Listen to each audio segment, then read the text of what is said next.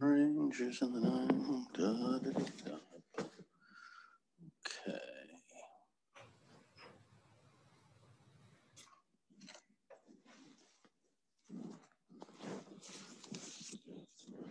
Hi. Hi. Hello.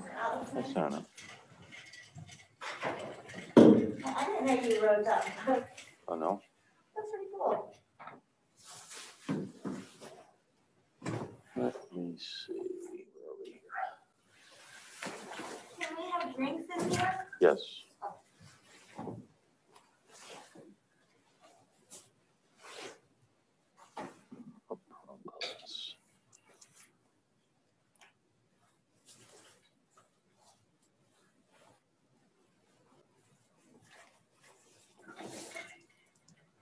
Are we doing some writing today? Writing? Yeah. I didn't write. I'm so unorganized. Do you have a pen or something? I don't. One thing we will be doing is making little name things. So if you take a piece of paper and fold it, sure. And then I'll let you use that. Thank you. See if I have an extra pen.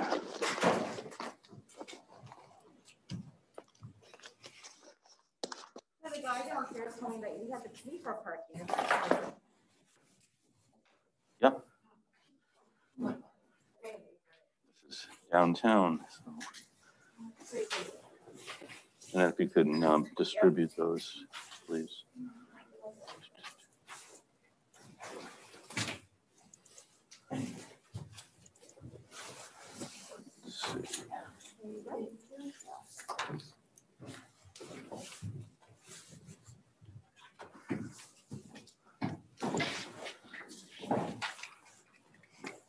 Let's see. Yeah. So you're just making like a name tag so people can see who you are. If you want to remain anonymous, you may. It just helps me remember people's names.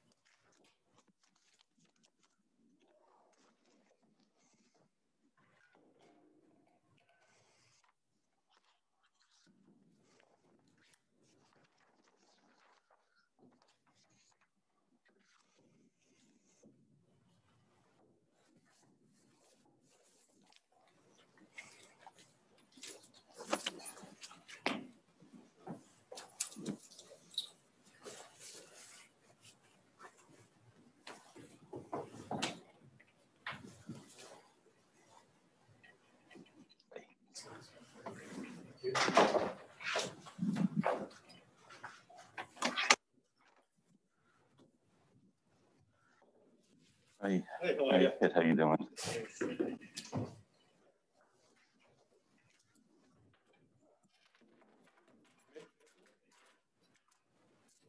Thank you.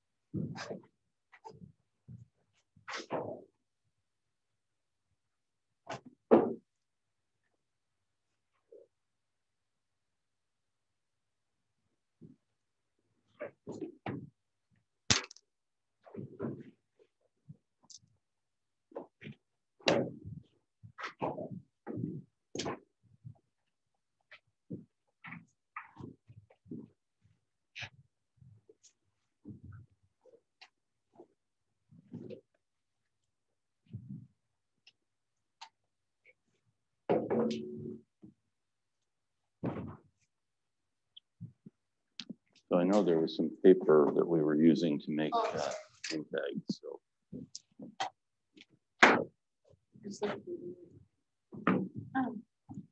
Good, how are you? That's good to hear.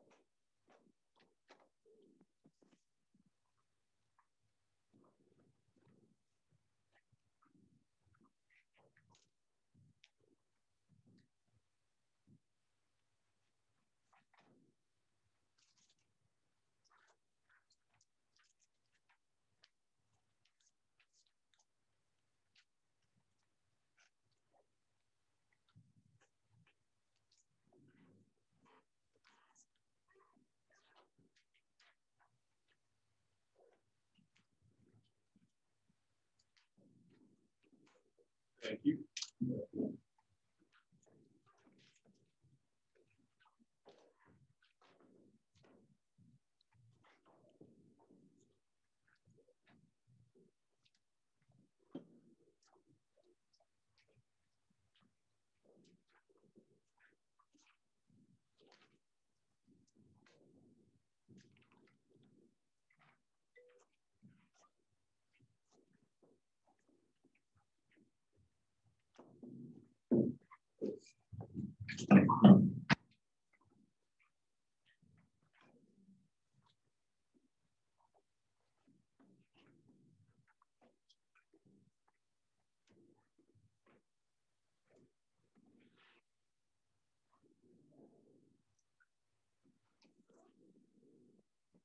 Okay, so for those who have just arrived, as you can see, if you have paper, or if there's still paper going around, make a name tag like that, unless you want to remain anonymous. This helps me remember people's names and not just say, hey, you, when I'm calling on someone. So, any questions? How's everyone doing today? Okay, good. Let's see. So where did we leave off last time?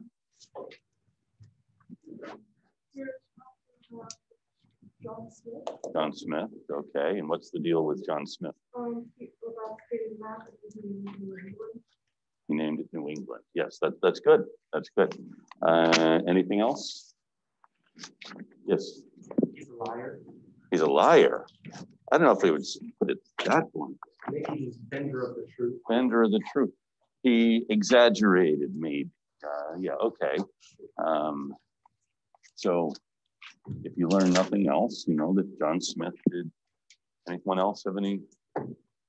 Not necessarily about John Smith, but anything else? Oh yeah, shoemaking became a big industry. Oh, this is good.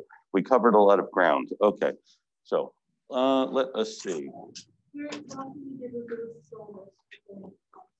So did you want to talk about the syllabus, or do you want to just keep talking about shoemaking, John Smith, liars in history?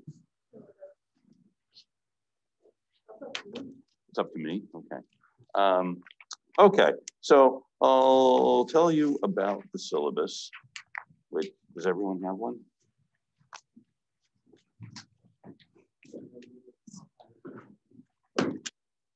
Okay, so we will be proceeding pretty much through Boston history, kind of chronologically.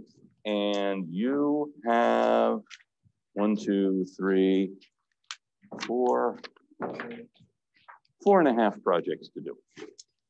One project you have is the class blog. There's a class blog. A number of you have already signed up for it. Others are waiting for an opportune time. And it's a 2-step process to sign up. Those of you who've done it, first you sign up. Then you let me know you've signed up so that I can then add you to the blog. So that's part 2, which does require me to. So a number of people said, I've been trying all night to post this and I can't. And it's because you needed to tell me you were actually on the blog. Once you're on, and you can do whatever you want on the blog, okay? So that's that, and that's where you'll be posting things so people can share it. Then we have first assignment, which is due the 25th of February, is to find a Boston book, movie, TV show, video game, song, and explain why this is a Boston thing. So it can be, do you have anything in mind? No. Any ideas? The Charlie card? Yeah, you could do Charlie on the on the MTA. Yeah, that's certainly one. Henry, do you have any ideas? Goodwill Hunting. And then, you know, don't just analyze, say, okay, this poor kid from South Boston, boy genius from South Boston, runs into Robin Williams from South Boston, and hilarity. And so, you know, don't just narrate the plot, but why is that a Boston movie? Yes, Kathleen. There's a Black Mass. Black Mass. A movie about what he told you before he was in Boston. Yes, that's true. That is. So I guess we kind of know what the genre is. And it's not just crime mill movies. Next Stop Wonderland, The Bostonians, you know, it's runs the gamut since, you know, the first printing press in North America was set up in Cambridge. And in 1720, when Benjamin Franklin ran away from Boston, there were 8 printing presses in all of North America. 5 of them were here. So Bostonians have been writing for a long time, and there are some pretty big novelists, poets, short story writers from Boston. So don't just be misled by Ben Affleck and Matt Damon. So there's plenty to choose from. Okay, Charlie on the MTA, the Kingston Boat, who was the band Boston. The band Boston, that's right. Aerosmith, they were from Boston. Yeah, so Patriots Day, there's another one. Yes. Fun fact, one of my old mentors, his daughter ran the same track as one of the main singers of Forest for his father. Is that right? See him regularly. Wow, wow. That is a fun fact. And I did not know that. Okay, good. So that's one thing.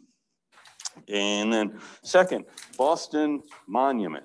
Now this one, we're actually having folks come in from our IT department next week to show us how to do this. We have this Oculus Go camera that you can use. You attach it to your cell phone and you can do these 360-degree pictures of things. And so your assignment is to do, and you'll be working in small groups. I know that most people have mixed feelings about group projects, and we'll try to, this seems like a good group. I don't think there's any dead wood sitting here who's going to drag a group down, but if you are that person, well, keep it quiet till you're in the group and then let them do all the work. No, you'll do a Boston Monument, probably on the Common or Public Garden, and you'll do the photographing of it to record this image, but then also you need to find out who was the sculptor, why is it here, those kinds of things. So it's kind of a multi-step project.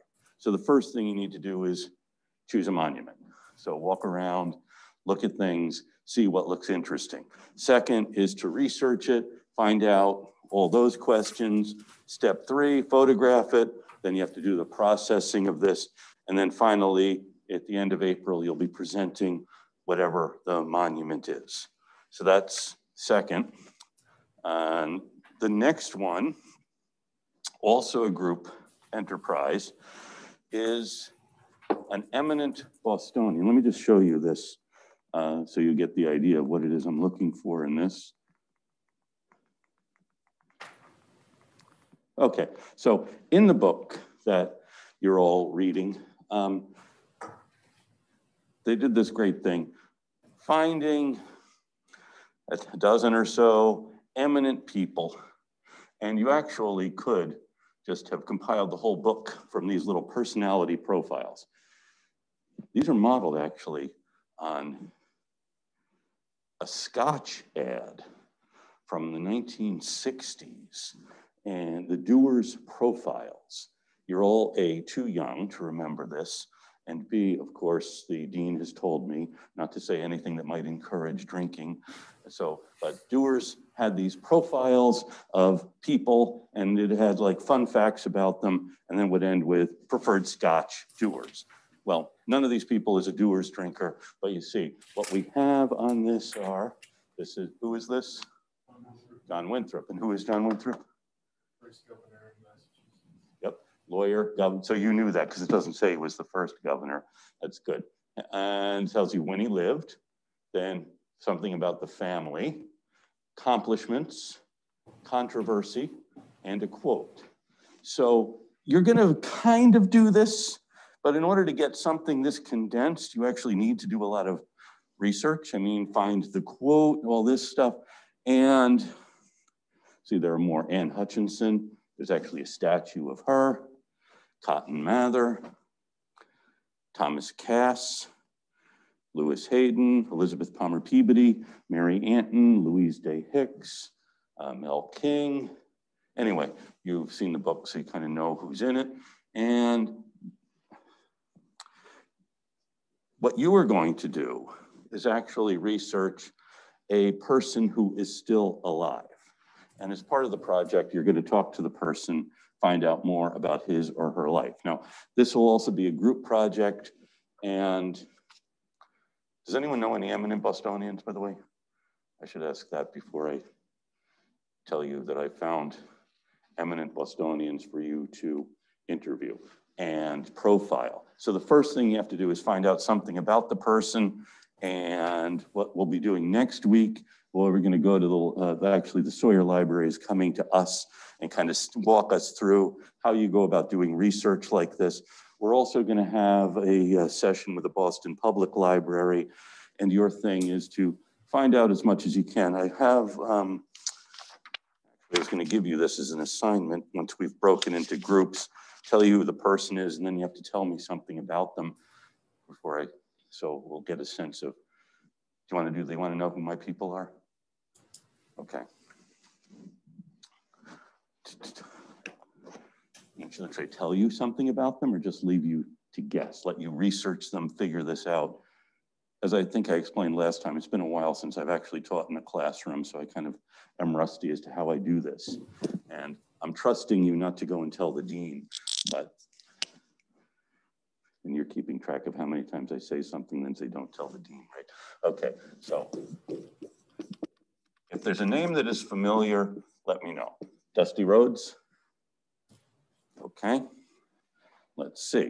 Someone will have fun research. And then we have a power couple.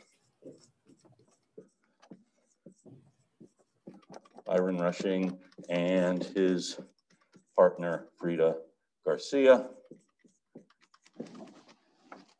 Yes? What qualifies like as an eminent Bostonian who's still alive? Like what criteria? What criteria would you use? Well, probably active in the community, has made some sort of donation or contribution to public service. Yes, Yeah. that is. Yes, exactly. Why, do you have someone in mind?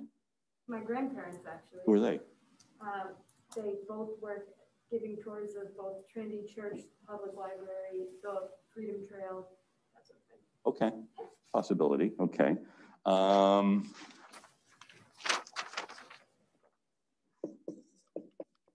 Billy Evans. William Evans, Suffolk alum. Okay. Let us see.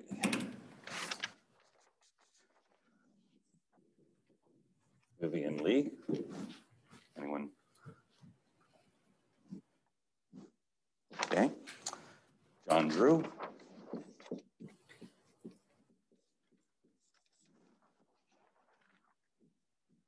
Drawing a blank on John Drew.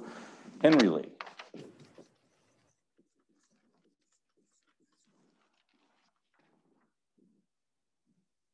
Okay, I have one more.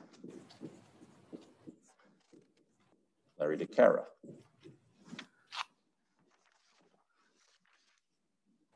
Okay, let me give you an assignment then. Everyone is going to just now, well, not necessarily now, how about by Tuesday? Come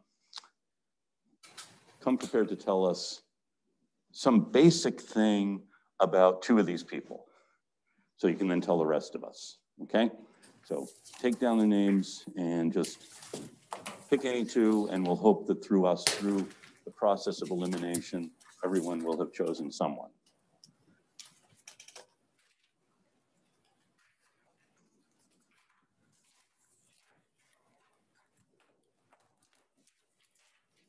These people made contributions in the fields of business,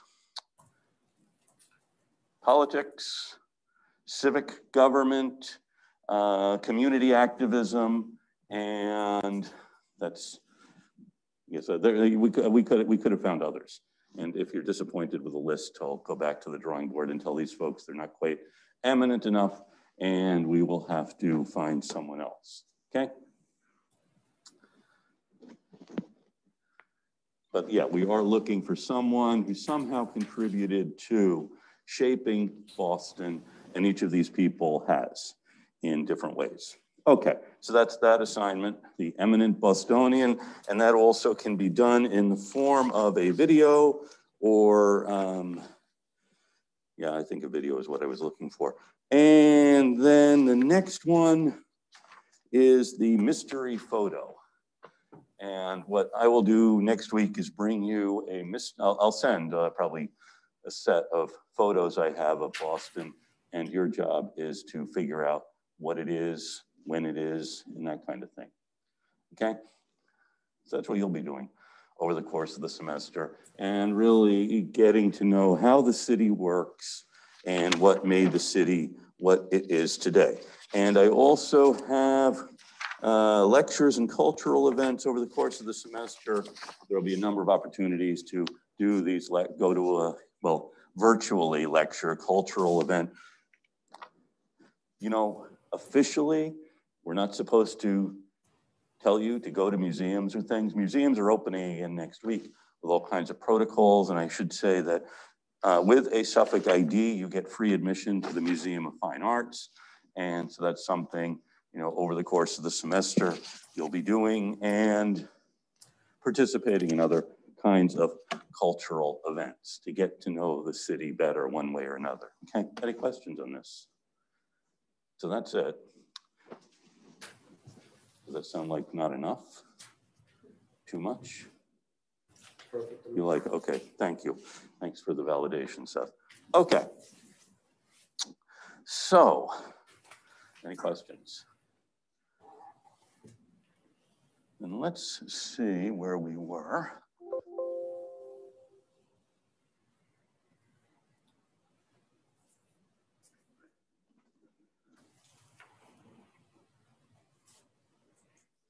Okay, so John Smith calls it New England because it is right between, let me see if this works, the New Netherlands here and New France here. So this area, essentially. The map is in 1614. And then that's pretty much the last we have to do with John Smith. Then, here's the thing. Has anyone heard of Puritans? Most people have, okay. Do you want to know more about Puritans or have you heard enough about, okay. I'd say I'm just going with what you say and not ignoring everyone else. So this, what do you know? What does anyone know about Puritans? Yes? They were very religious. They left England because, well, the common understanding is that they were being persecuted, but there's another interpretation that they were just annoyed at the king. Well, you can be persecuted. Wouldn't being persecuted make you annoyed? Yes, but also that they were just crotchety over religious people that wanted their own space. That's one way of putting it. What made them so religious? I don't mean to just grill Seth on this, by the way. Why are these people so, the word Puritan too is a name their enemies made up because, was anyone else going to start talking? I don't mean to be the only one discussing this. The big question people in this period, that is late 1500s, early 1600s, were asking. I don't know what fundamental question we are asking ourselves, and the fact that maybe we're not is a sign of something. Is there a fundamental question you're asking yourself every day? So the fundamental question these people were asking every day is, what must I do to be saved? They lived in a time when life was nasty, brutish, and short. That's what one of the great writers of the period said. And the only thing you had to look forward to was the next life, where you would be reunited with God. And what you want to do is achieve salvation. And the problem for the Puritans is there is no way of knowing if you've been saved or not. And they also know that nothing you do can secure your salvation. Helping old ladies across the street, doing those kinds of things. Those are good things to do, but God isn't watching and saying, oh, that was nice that Jack helped that little old lady across the street today. I'll put the check mark here. The only thing that can save you is your complete faith in God's overwhelming power. And of course, if you have faith in God's overwhelming power, you are going to do the nice things like helping little old ladies across the street and not doing the things you were told not to do. And they base everything on the Bible, and the Bible is pretty clear about the things you are not supposed to do. What does the Bible say not to do? Don't murder. That's it. I'm glad you got that one first. Yeah. Sin. Yeah. Well, what is a sin? Gluttony, lust, is it envy one of them? Then there's 3 more. Seth?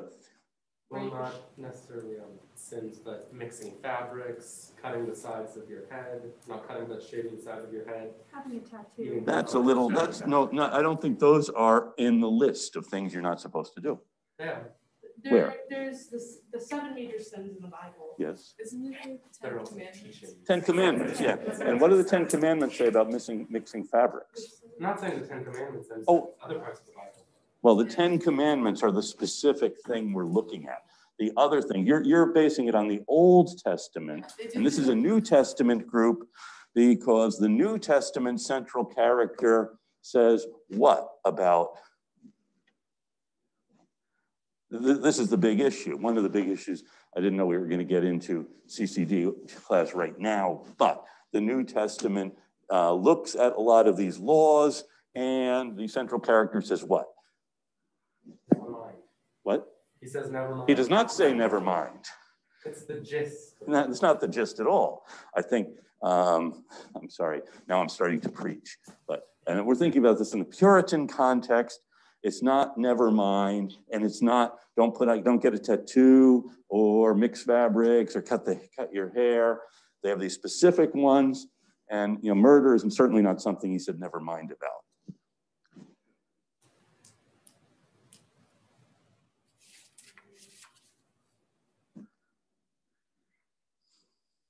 You talking about like, no. What's on it? Well, are you talking about the 10 Commandments or something? Well, there are the 10 Commandments.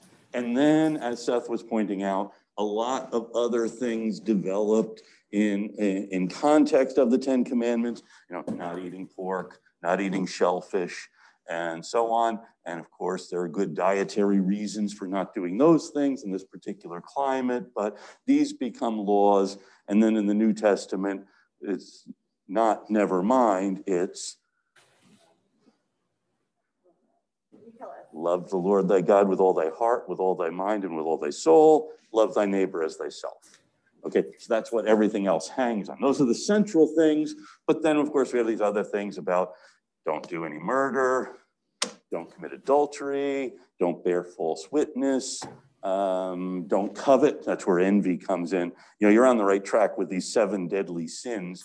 They're quite specific. And then well, anyway, we are getting too much into theology here. Just suffice it to say that you had, over the course of the century since the New Testament, a religious denomination develop, which did codify things, and the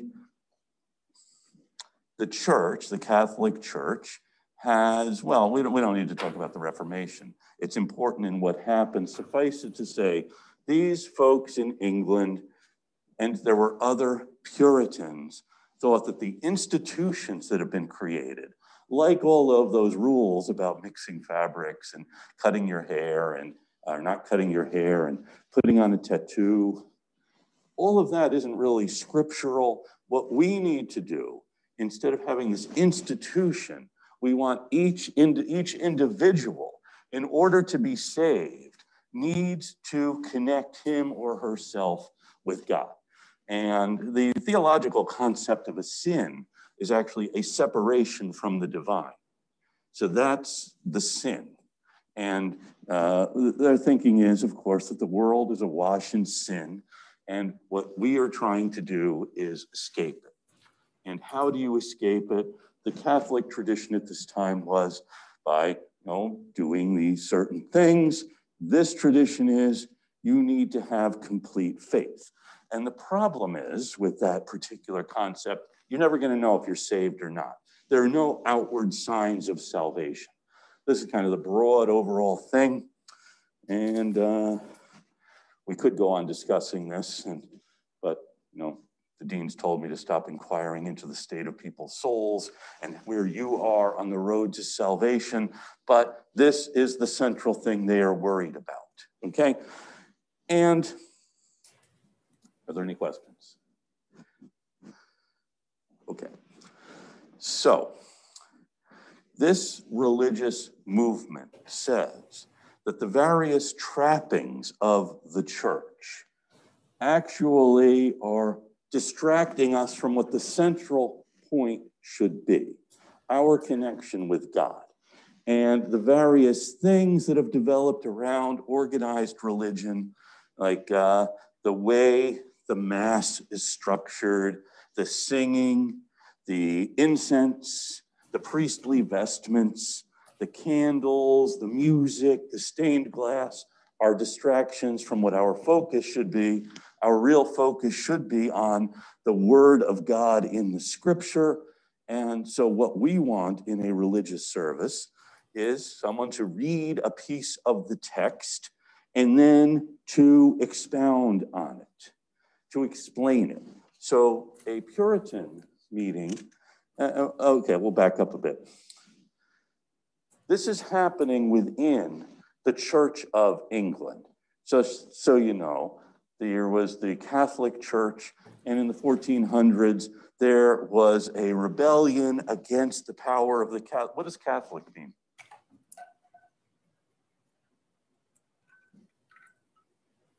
Funny hats. No, that's a good guess. There, so close.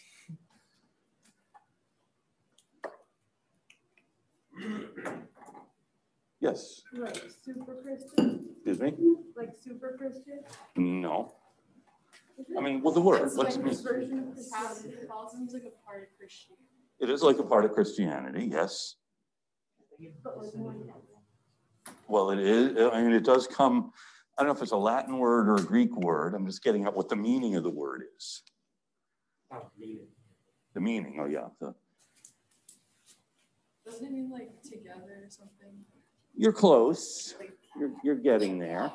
I feel like I should know this. I went to Catholic. I feel like you should know it too, but not just you, Hannah. I think it's like one, right? It's, you know, one, it's universal. Yeah. Okay, so it is a church for everybody. Okay, that's the meaning of it. I'm not saying that yes, it is. I'm not trying to convert you at this moment, but that is the meaning. And then what happens in the 1400s is there is a schism, that is a break in the church, because the church had become an institution and too interested in its own power and its own expansion than in actually getting you on the path to salvation. So you have this schism going on, and in England, long, complicated story, where you have essentially the king decides, does anyone know this? I mean, you knew a lot about John Smith the other day. Anyone ever, yes? He wasn't it he tried to divorce his wife, and the Catholics were like, no, and then he was like, well, I'll start my own church. Yeah, so Henry VIII, who is the king, do you remember who his wife was? He had several. Well, he had several. The one he wants to divorce, the first one he wants to divorce. Catherine something. Do you know who Catherine something's parents were? Excuse me? They were king and queen of a country. It's either France or Spain. Well, you're getting warmer. Not Austria.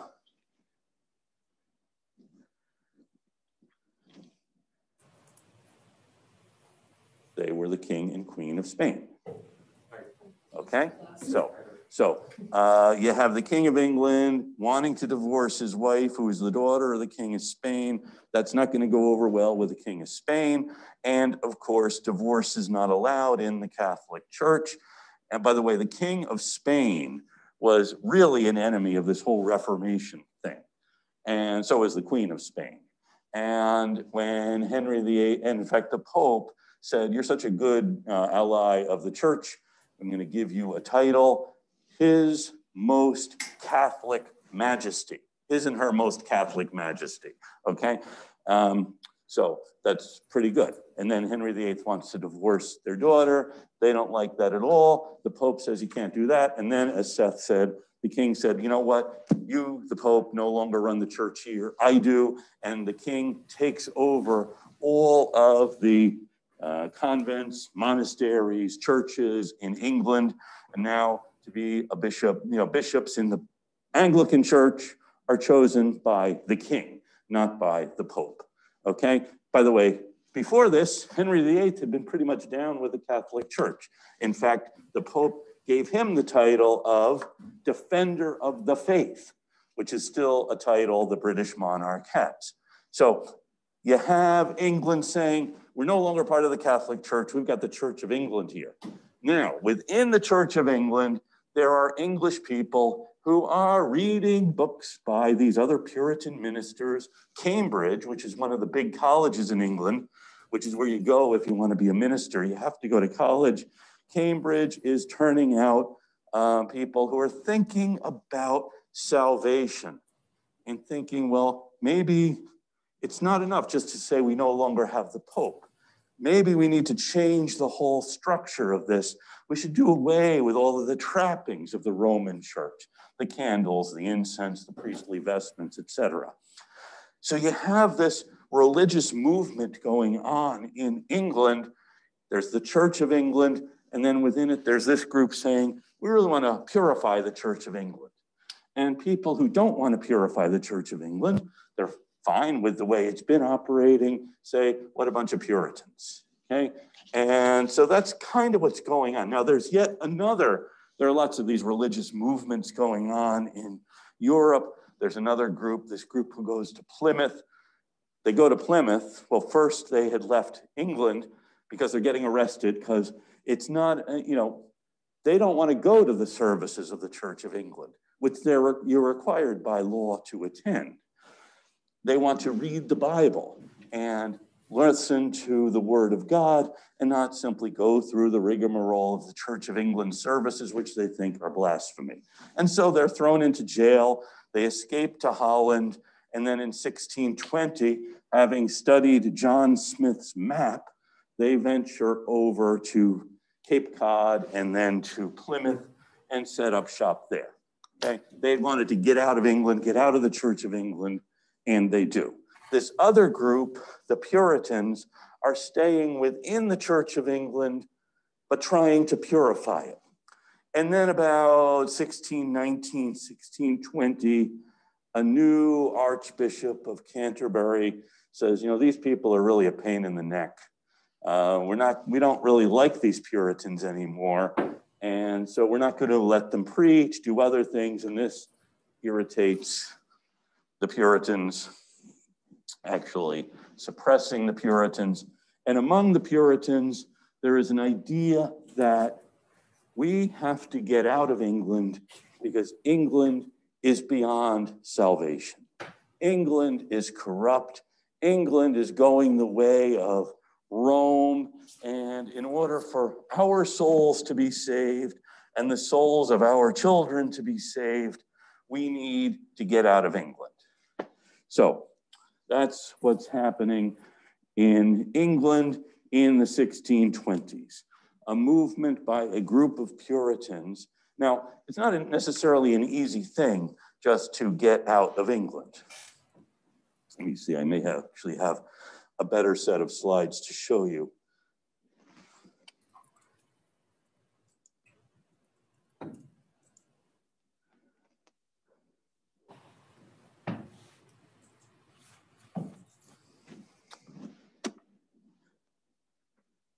Who's this?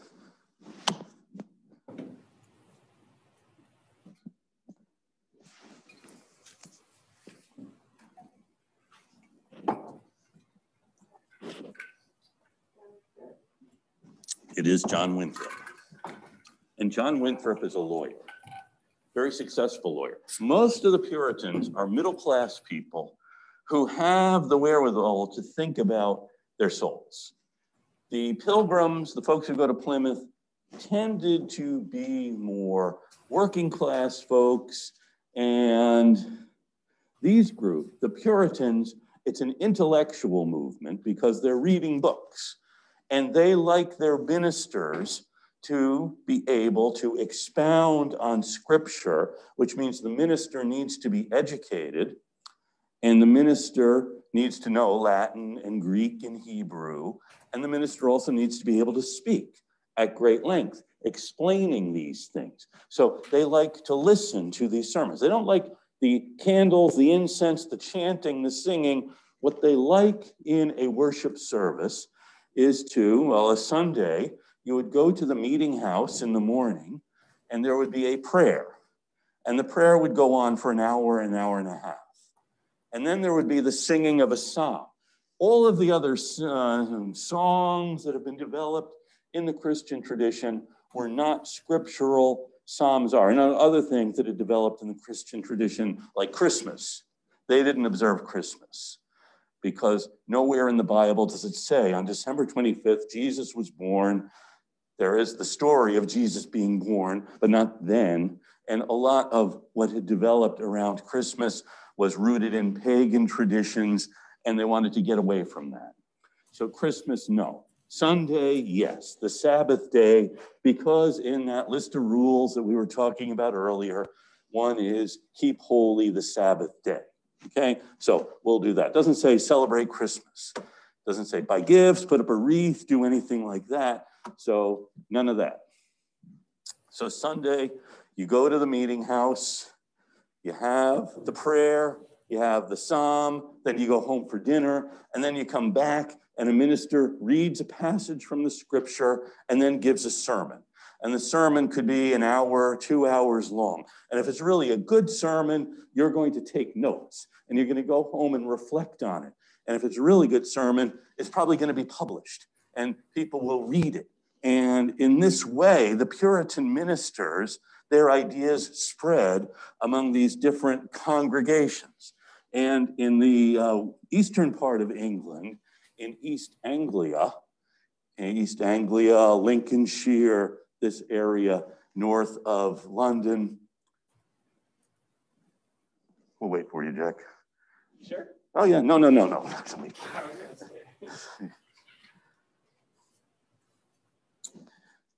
There is a town called Boston, and Boston has a St. Botolph's town. It had been.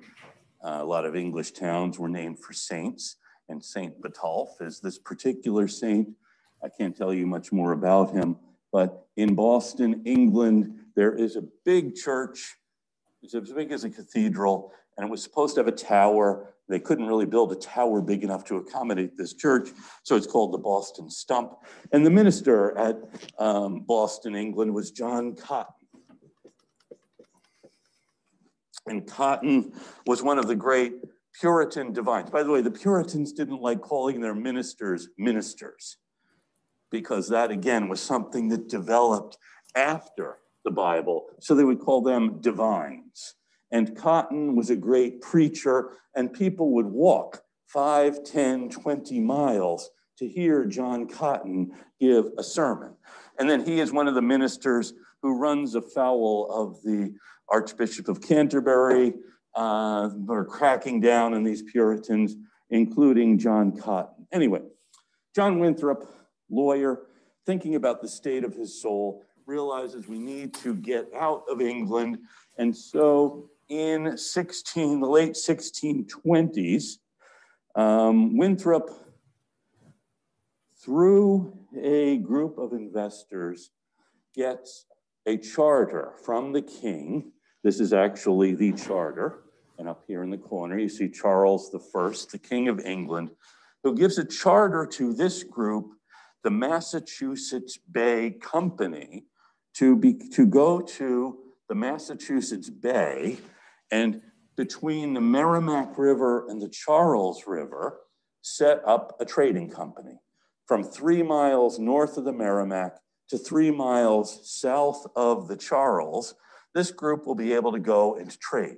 And they set it up. Winthrop is a lawyer. He knows how to draw a contract. And this is a contract to create a trading company, the Massachusetts Bay Company. Shareholders invest in it, and then the shareholders will meet every year in a general court of shareholders, and they will choose a governor, that is a chief executive officer for the company, and they will choose deputies to run the company, and then they will adjourn and let the directors and the governor run the company, which is, go to New England, trade for furs, find gold, other things that we're supposed to find in the New World, and send the profits back to England. That's what the charter says they are going to do. Now, there are a couple of things that are left out of the charter. Usually a corporate charter says where the annual meeting will take place. And usually the annual meeting is, for example, there is a London company that had been started back in 1606, and the London company had started the Virginia colony.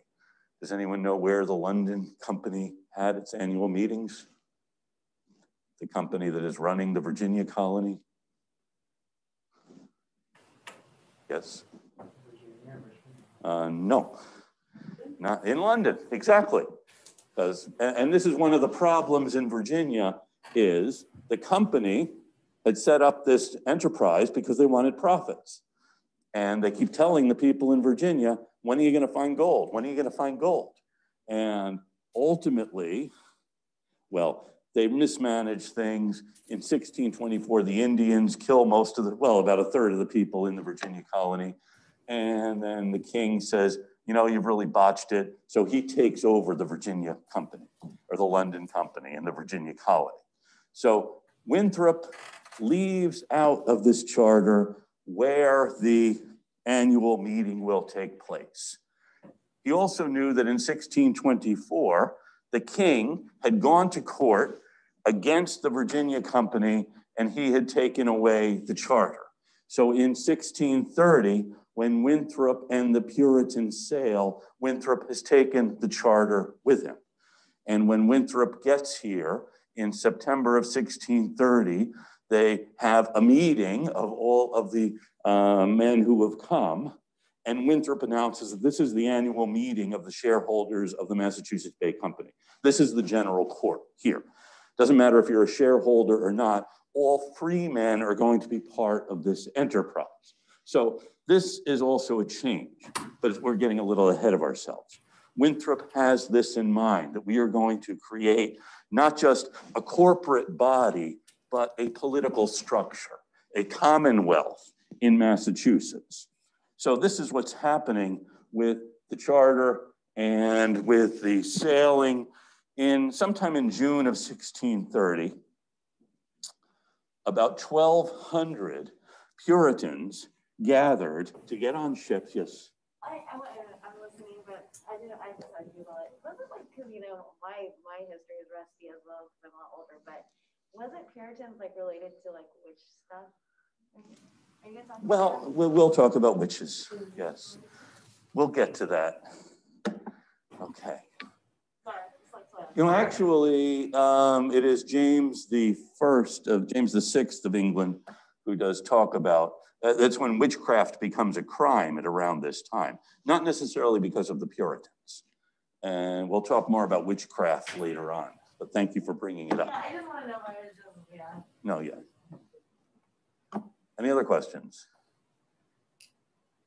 Those wacky witches, those wacky Puritans, wearing their funny hats, burning witches, so yeah. So 1,200 Puritans gather at the docks at Southampton in England.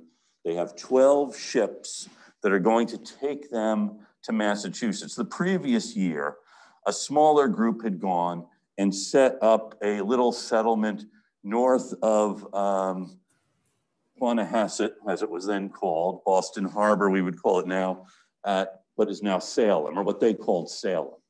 And they thought this is where everyone else is going to come.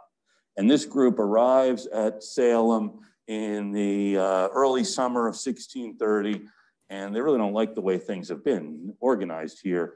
And so Winthrop and the others come south to Boston Harbor. There were a couple of English folks here. I think, did I talk at all about the native people last time?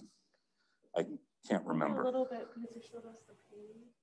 Oh, right, yeah, okay. Sometime between 1616 and 1619, a plague hit eastern Massachusetts and killed most of the native people along the coast, including the Massachusetts, the people who lived here in and around Boston Harbor. Now, there were still a few small bands and others, but the area had been depopulated. There still are Massachusetts people around, so not all of them had died. The there also had been a couple of other trading expeditions to this area. There was one that had gone to what then was called Wessagusset, another Native American name, which is now, anyone know where Wessagusset is? It is south here. It is now Weymouth. And they had set up a trading company. And among the people, that had failed. And one of the folks from the trading company named William Blackstone, he had come over as the chaplain. He was a Church of England minister, but Blackstone had not really gotten along with the bishops in England. So he had come here to be the chaplain for this expedition. The expedition failed, and Blackstone decided to stay. He built a house roughly here on the Shawmut Peninsula. He traded with the Indians. He had his books, and he also had a white ox that, according to what I have heard, he liked to ride around this peninsula, and he liked to ride around naked. And this isn't something he could do back in England. So he was kind of happy here. And here on Noddle's Island and here at Winnemisit, there was a trader named Samuel Maverick. And Samuel Maverick had an Indian woman as his consort. He traded with the native people, and he was kind of, kind of happy being here, trading with the Indians. There's a guy named David Thompson who had established a little trading post on Thompson's Island. And then there, as I said, there were still some bands of Indians using the harbor islands in the summer, then going up the rivers in the winter to the Blue Hills. And you had a relatively small groups of folks here. And then in the summer of 1630, 1,200 Puritans arrived. Now, this is a big group. You're going to have to feed this group, house this group, and it's too many people to house in one place. Most of them stay here on the Charlestown Peninsula. There already was a house there from one of these previous expeditions. So the Great House becomes the basis for their settlement. Another group goes up the river to Watertown, and another group comes down here to Dorchester, setting up a meeting house. And in Charlestown, there's a meeting house. They call it Charlestown. And in Charlestown, this is the late summer of 1630, there were a couple of problems. One, there's not a whole lot of fresh water. Two, a lot of mosquitoes. And three, as I said, the native population had pretty much died suddenly in 1616, 1619. So consequently, you no longer have people hunting the deer and the other wildlife, which means there is a precipitous increase in the deer population. Can anyone predict any consequences of having a lot of deer? Yes? Hunters? Well, the problem is, that's the reason there are more deer, because there aren't any hunters. Because the Indians are no longer hunting them. But you're on the right track. There is going to be something hunting deer. Well, that's a good guess. What kind of animal might you see increasing if there's a lot of food for? Yes? Wolves, yes. So there are a lot of wolves. And in fact, the native people had died so quickly that the survivors couldn't bury the dead. And wolves do feed on anything they find lying around. So this had led to an increase in a wolf population. So now think about it. You have several hundred of these Puritans in Charlestown. They don't have good water. And has anyone here ever had an encounter with a wolf?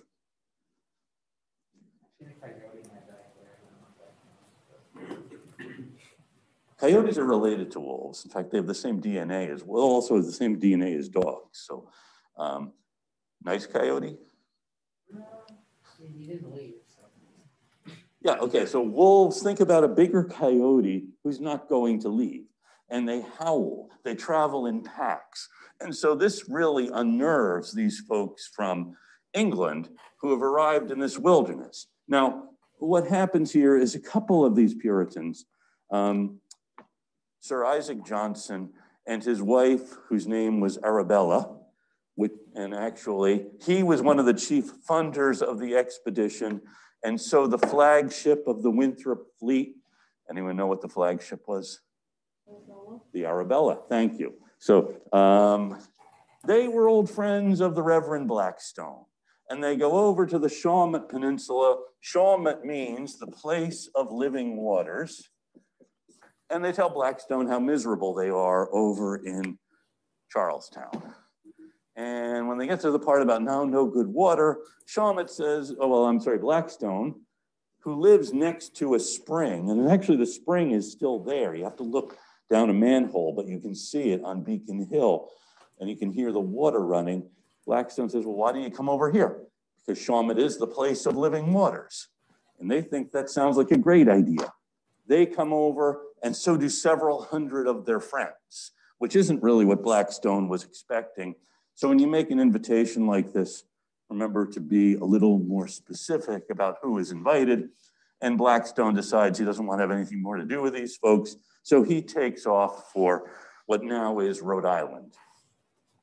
But this leaves all of these Puritans here in the Shawmut Peninsula. And in early September of 1630, Governor Winthrop assembles the general court in Newtown, because it's about halfway between Charlestown and Watertown.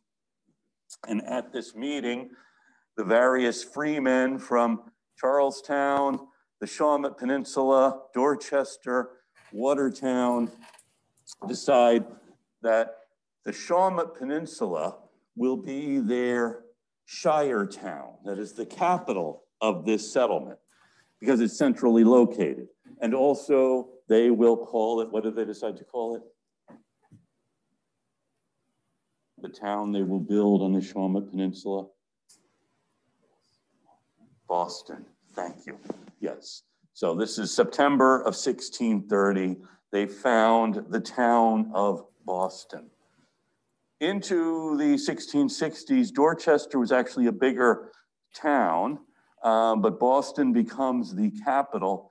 And because of Boston's harbor, it's going to become a prosperous place. So Boston at that time included the Shawmut Peninsula, Noddle's Island, Hog Island, Deer Island, and Rumney Marsh, what is now Chelsea and Revere. Okay, and then the town of Roxbury, founded at about the same time, town of Dorchester, and Newtown. Any questions on any of this? Okay, good. Here is the charter. Has anyone seen this monument on the Common? Yes, this is the Founders Monument, put up in 1630 on the 300th anniversary of the founding of Boston. So 9 years from now, we will have the 400th anniversary of the founding of Boston. So you should start thinking about what will be a proper way to mark that occasion. And actually, William Blackstone's house was right about here, and it's up this little street that you can hear the spring running under the street. Okay, so that's Boston, the founding of Boston in 1630. Okay, now, during this time, in England, these Puritans had left. Well, actually, I didn't give you the most important part of this. I apologize. Think about this. Governor Winthrop is he's the governor. And governors of a group like this, where, well, it's different from being a king where you can order people around. He really needs to build consensus among these folks. And he also has a really big worry. When they're in England, there's a strict social hierarchy. Everyone knows his or her place. What is going to happen when they get to this new world and there's nothing constraining anyone? What's going to keep So everyone from simply saying, I don't want to be part of this particular settlement, I'm going to go somewhere else. Or someone who, well, I think you can imagine having a society. We talked about the code of laws in the Bible. Does everybody always obey these laws? Not the ones about not mixing fabrics, cutting your hair, putting on tattoos. But what about the others? The pretty simple ones like do no murder, bearing false witness, committing adultery, coveting your neighbor's wife and your neighbor's ox, and so on. People pretty much obey those things. Which is, I think, one reason why we have laws. And here the Puritans are busy preaching, not because people are basically good and always are going to listen, always going to do these things, but to remind them that they should do these things. So Winthrop has pretty big worries here. They want to be a community of saints, but saints face all kinds of temptations. And what happens when they get to the new world? Will people get along with each other, or will they try to kill each other? And what will happen? And this is a pretty big worry. Is this thing going to work? And when they gathered at Southampton in the early summer of 1630 to sail, first the Reverend Cotton read a sermon to them, a farewell sermon to these people going to the New World. And then Governor Winthrop, who is a lawyer, reads a sermon. And Winthrop's sermon is probably the most famous, the most well-known Puritan sermon of all time. And it's somewhat ironic because Winthrop isn't a minister, he's a lawyer. And his sermon really is a sermon by a Puritan lawyer. And he begins, as sermons typically do, with a little bit of text. And the text for Governor Winthrop is that God Almighty, in his infinite wisdom, hath created the world so that at all times some must be high and eminent in degree, others meek and in subjection. Which he takes as just a matter of course. There are going to be some people high and eminent in degree, others meek and in subjection. Now in England, everyone knew where they were. In this new world, no one knows where they are. How do you maintain any kind of social order in this new world? And so Winthrop really meticulously creates for them an idea of what is going to hold this community together. First, the image he uses for what this community is the same image that Christians used to explain the church, or the model that created the church. And the church, in the Christian view of it, is modeled on the body of Christ. The church is the body of Christ. And a body, Winthrop explains, has lots of different parts. And some parts are more important than others, but the body can't function without all of them. And what holds this body together for Winthrop was love. And he defines love, the different kinds of love that form the ligaments of this body and hold it together. This is the kind of community he is hoping to create in the new world. And he explains, he goes through this in great detail, thus stands the cause between God and us. We are entered into a covenant with him for this work. We have taken out a commission. The Lord hath given us leave to draw our own articles.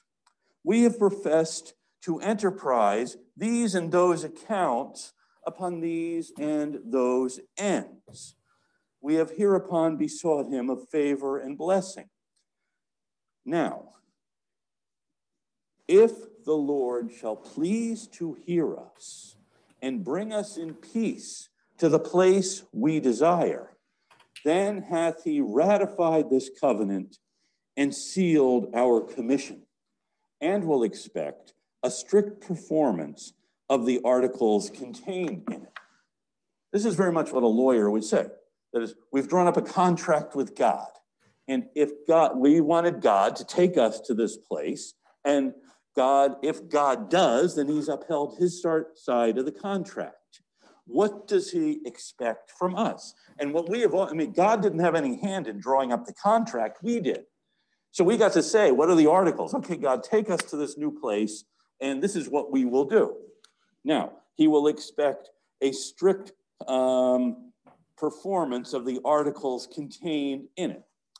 But if we shall neglect the observation of these articles, which are the ends we have propounded, and dissembling with our God, shall fall to embrace this present world, seeking great things for ourselves and our posterity, prosecuting our carnal intentions, the Lord will surely break out in wrath against us, be revenged of such a perjured people, and make us know the price of the breach of such a contract.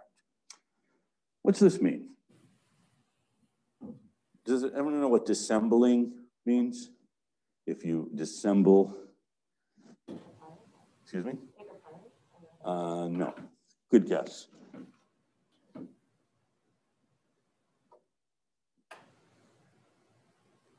Dissembling with God. It's not quite lying, but it's not quite being truthful. Okay, so dissembling with God. I think, I'm not saying if you realize it's not a thing you should do, but you should understand that to this way of thinking, yeah, that's a bad thing. Dissembling with our God. Falling to embrace this present world. What does that mean?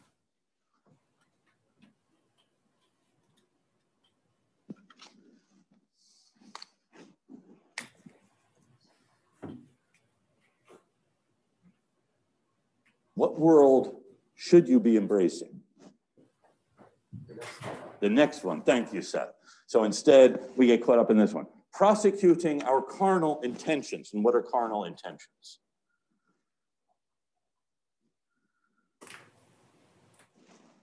Yes? It's just a guess from what I remember from Jesus' camp. But you're like gluttony, lust, or...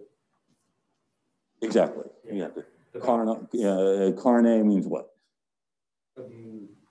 Flesh. Flesh, exactly. Yeah. So, okay. So prosecuting those intentions, seeking great things for ourselves and our posterity. What does that mean? We want good for ourselves and our children. Yeah. So this is, I think, one of the things that makes this so difficult for us to understand. If it turns out that we and our children are successful, the implication is not, God's really happy, that's why he's made us prosperous.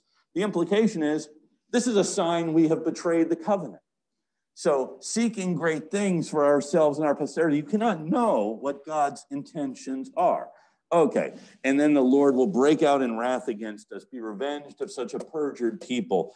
Now, the only way to avoid this shipwreck and to provide for our posterity is to follow the counsel of Micah.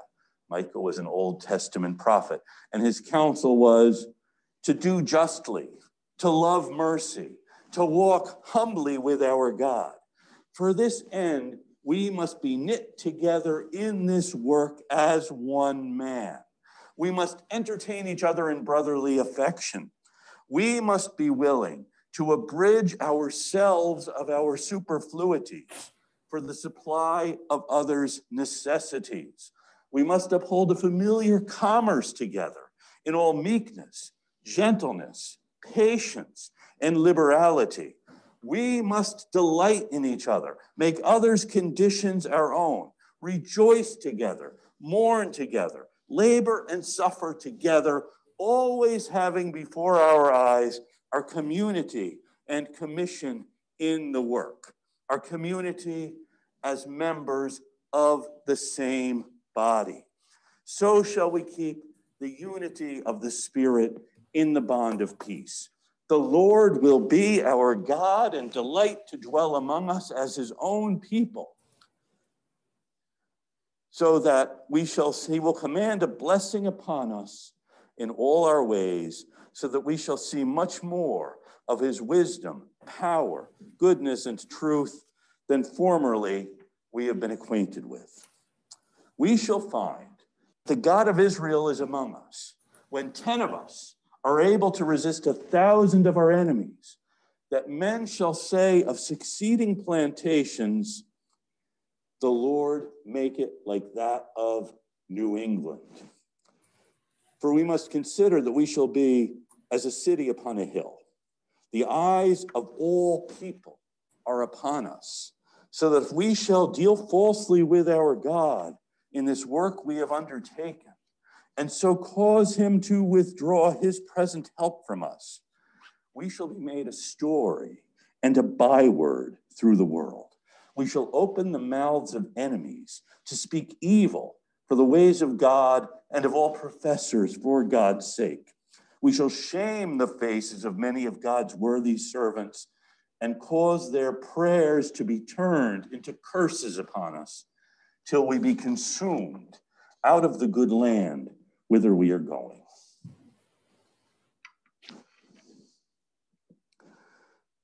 You know, for much of the time, people have been familiar with this since then.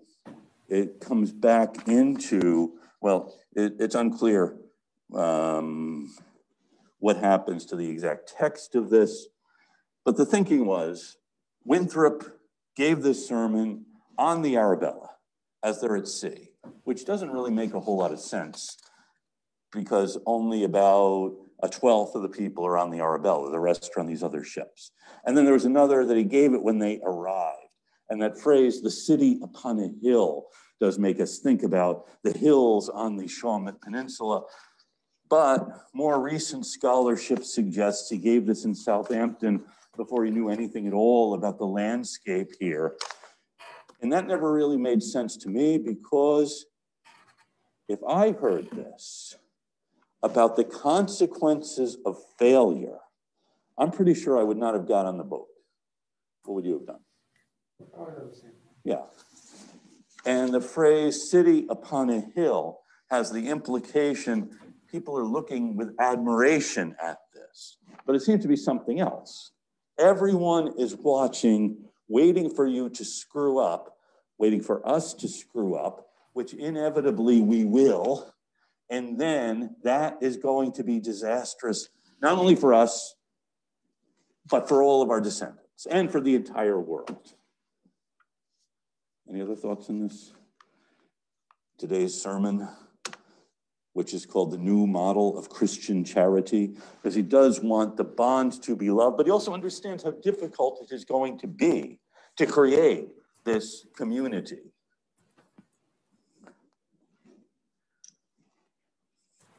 So they do arrive, and as we've said, 1,200 of them come and set up shop here in the peninsula. Okay, I think I'm actually just getting warmed up, and I think I'll spend the rest of the evening in here preaching, but you don't need to be part of it. I do have an assignment for you on the blog, which is this. In the book you are reading about a short history of Boston, the book begins at an historical site. And what I would like you to do is take a picture of yourself at that site and post it on the blog. Okay, so that's step one for next Tuesday. Okay, sometime between now and then, take a picture of yourself at the site. Don't blurt out what it is. Let people find it, Sana. And so I will see you. Let me just see who is here. Lily is here. Ahmad is not here. Okay. By the way, if for some reason you're not able to come to class, I am putting this on Zoom so that you can stream with us if you're not able to join us. Let's see, Kathleen is here. Hannah is here.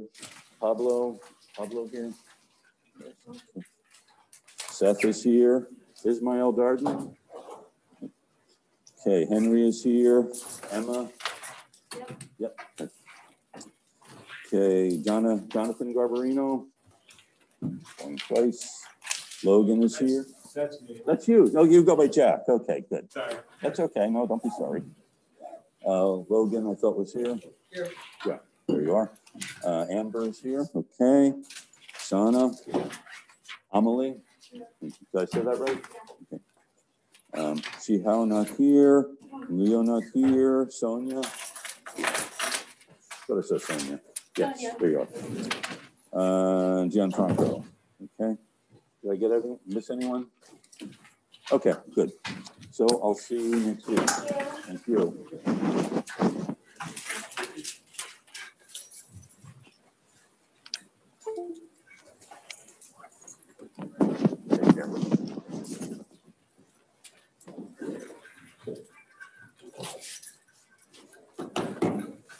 Take care.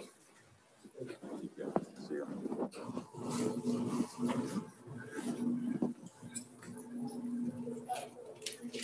Take care.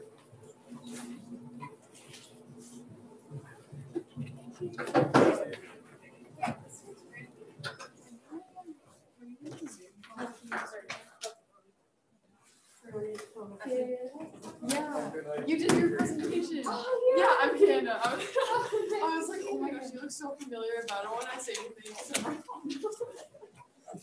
I still haven't figured out how to open that. So. Whatever. At this point, we need to. I know, right?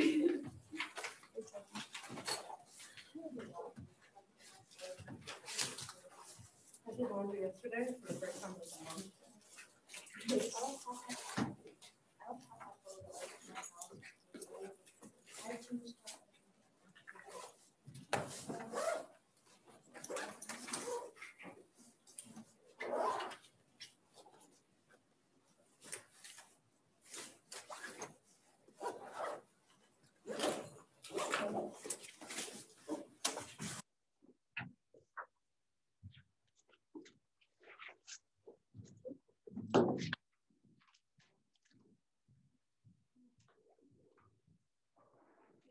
Take care, everyone. Good night.